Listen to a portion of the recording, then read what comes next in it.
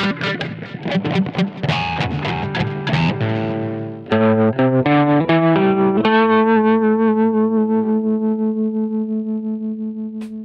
today we will be taking this USA Trains S4 switcher and converting it from DC power, which is rail power, and putting in a battery pack, and then putting in a control system so we can use a remote control. Most trains start as DC, which means we electrify the rails with a variable voltage that tells you, the locomotive, how fast to go and how bright the light will be and how much smoke it produces. So we usually start with a transformer. That's what this is. This will allow you to control the speed, which basically controls the voltage coming to the track. So what you will need to do this is a train from USA Trains. I got the S4 switcher. You will go to CVP Products and look at their AirWire 900. I used GardenRailroadSupply.com to buy the controller, the decoder, and the battery. This is Garden Railroad Supply, so we just scroll down under the CVP products and we can see the S4 drop-in decoder. This has all the necessary plugs, so it's a very quick, easy swap in, swap out. Here's what we use to control the locomotive. It is a CVP Products T6000 programmer controller. We can turn it on right there. This allows you to control speed and direction. You can activate the smoke unit, turn lights on and off. I used Charles Rowe to buy the trains and the track. So the first step will be to remove the lid. This part comes off, the cab will stay, so we have to be very careful about this horn. And let's see. So on the underside, we have 2 screws here that need to come out. There's 2 screws here on the front trucks that need to come out. And there's 2 screws here in the back trucks. And that should take the cover right off. So you can see here where the 4 switches were. Now we have carved out, using a Dremel tool, we have carved out a big hole for the charge port, and then the other 2 switches are in the exact same location. So here we've removed the 6 screws along the bottom of the locomotive, and we can take that shell off. On the left there's some wires going to the smoke unit and the lights. On the right you can see the main circuit board. Here is that main circuit board. There are 3 screws that hold it down. You can see connectors on the upper left for the lights. On the upper right there's a wire coming off for the smoke unit, and on the bottom you can see both power pickups and motor connectors coming out as wires. Here these wires have a connector and then they dive through the chassis to go to the motors and the power pickups. Here I have removed the board. On the left you can see wires for the motor and power pickup for the front truck. On the right is the rear truck. You can also see the cab there. Here I have added masking tape to signify the power pickups, which will not be used.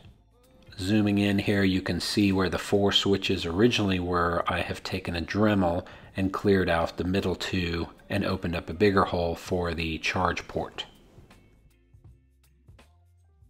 Here you can see the decoder in place. It is attached with the original 3 screws into the original positions. That places the switches and the charge port down through those original switch positions. Looking closely we can see labels for the battery coming in. MF on the left is for front motor. MR is for the rear motor. These connectors are used throughout to connect the batteries, the smoke unit, the motors.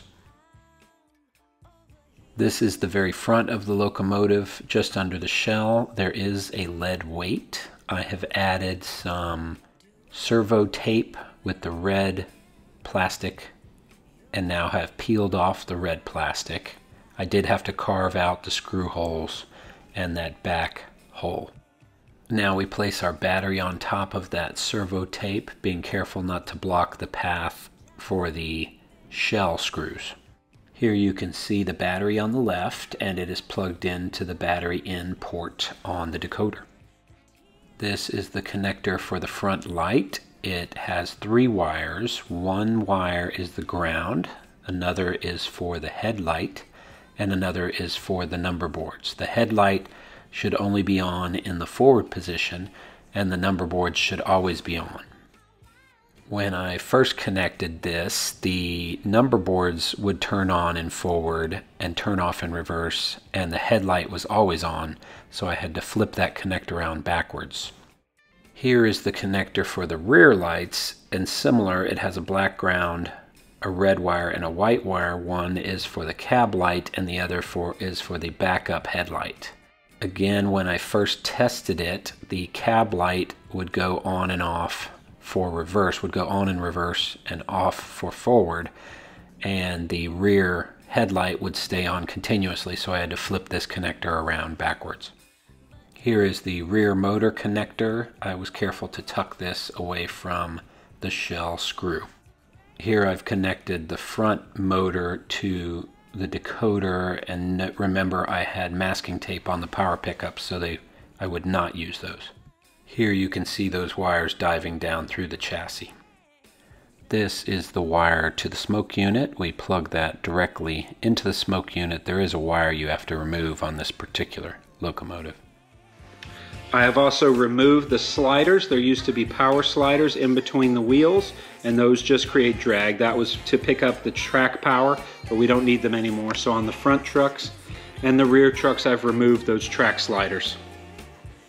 Now let's remove these power sliders. So we flip the chassis over, and we'll have to remove these 4 screws.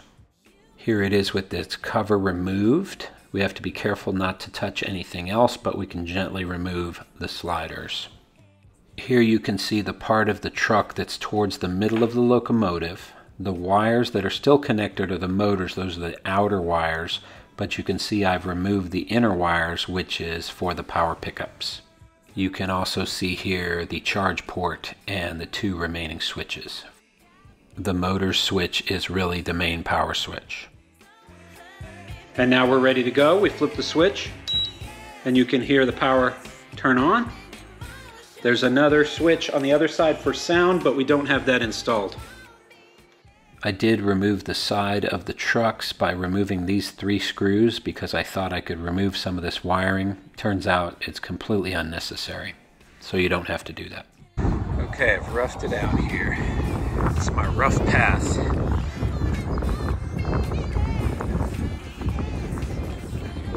Through here. We'll need some more track, obviously. And it turns around right here by the front door. So this is about an 8-foot kind of diameter right here.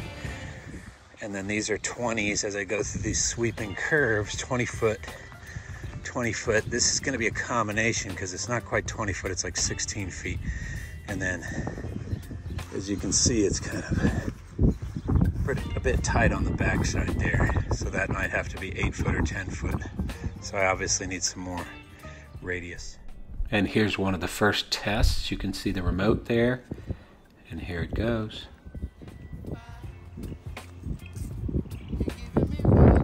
Now it is fully battery operated. There is no power going through these rails.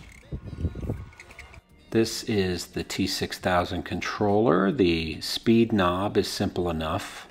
The direction button will let you change directions. On this particular locomotive, you will press 0 to toggle the lights on and off. And then when you go forward, that'll turn on the forward headlight. When you go reverse, that'll turn on the reverse headlight. And function 0 toggles on and off the smoke unit.